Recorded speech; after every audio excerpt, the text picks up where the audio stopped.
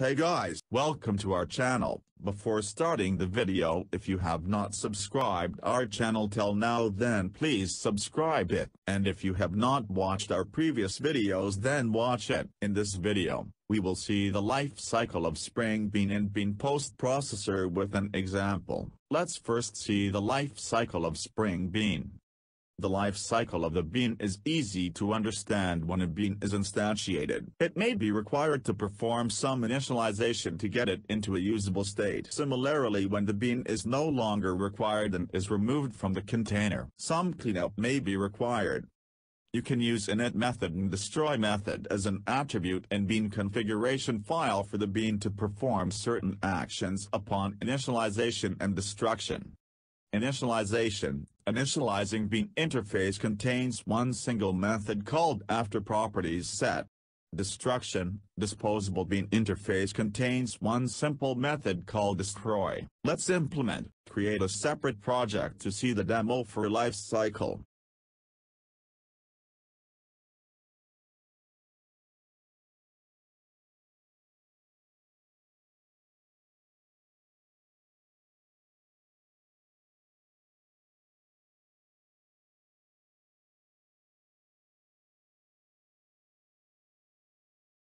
Need to create init and destroy method under greeting class.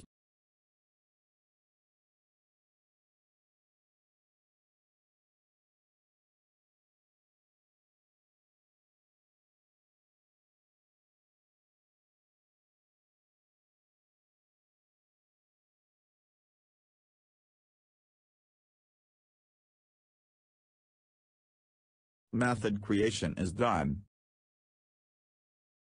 As you can see, there are two types of suggestion are coming under bean, like init-method and destroy method. Pass those method name from which you want to perform initialization and destruction.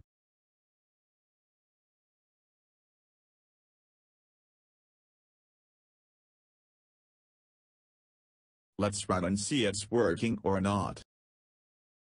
See, initialize bean message is coming but destroy method message is not coming. So for that, need to add something extra. So for that, we need to change application context to abstract application context.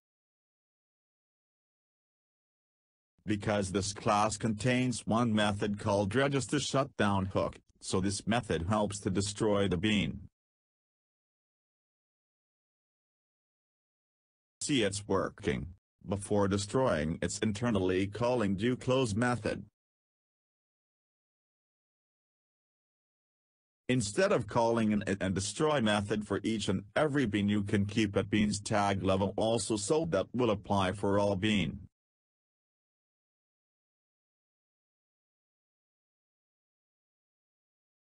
Let's comment this. As you can see, one is for default init method and other is for default destroy method.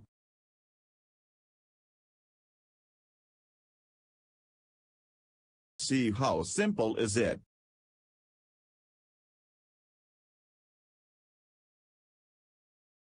Let's run again. See, it's working. Let's see Spring Bean Post Processors. Bean Post Processor provides a way to perform some operations before creating a Spring Bean and immediately after creating Spring Bean. So you can add some logic before and after creating a bean. Follow steps to implement Spring Bean Post Processor. Implements Bean Post Processor in Processor class. Override methods provided by Bean Post Processor and add some logic whatever you want in post process before initialization and post process after initialization. Create a bean for the class who implement Bean Post Processor in the XML file. Let's implement. First, create a processor class. As I said earlier, this class must implement Bean Post Processor. Now it's asking for override methods post-process before initialization and post-process after initialization.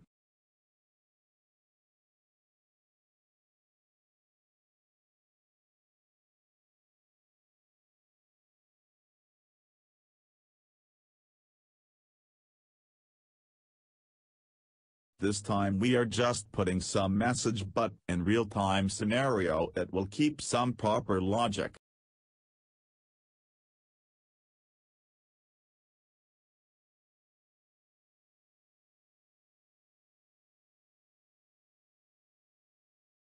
That's it for this class.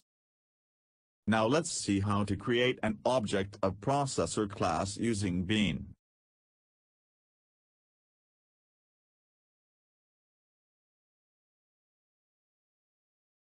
Object creation is done, that's it. Let's run again. See, before and after process initialization method is calling. As you can see, everything is so simple. I hope this helps you to remember this. I hope you like this video, then please subscribe our channel.